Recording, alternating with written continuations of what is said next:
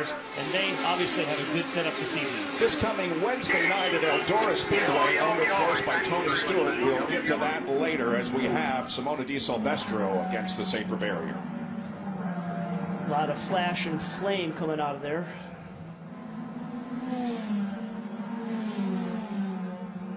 And those flames are usually caused by oil. But look at how much is up on the right front. Oh, yeah, this is that's not good.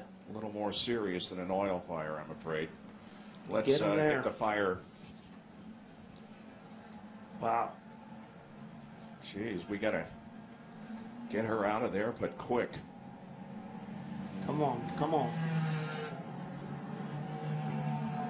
Having a little bit of difficulty doing so. Go, get her out, get her out. Let's get the flames retarded here, shall we? Man.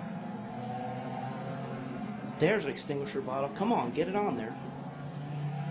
Having just all kinds of difficulty getting her out of the race car.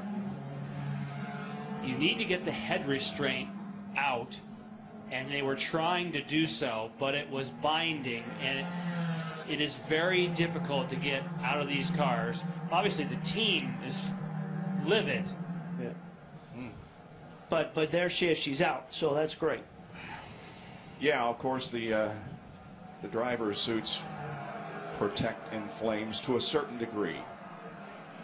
But that was a major, major fire. I haven't seen a fire in an Indy car like that in quite a while. I was expecting, and I said sort of nonchalantly, well, that's usually from a gearbox or from an oil cooler. It catches fire, and then by the time it comes to stop, it just goes out by itself. You got the hot headers, it explodes, the oil gets on there, and it's kind of a flash fire. Well, what it did was it caught the bodywork on fire, and then, of course, it grew instead of just dissipating.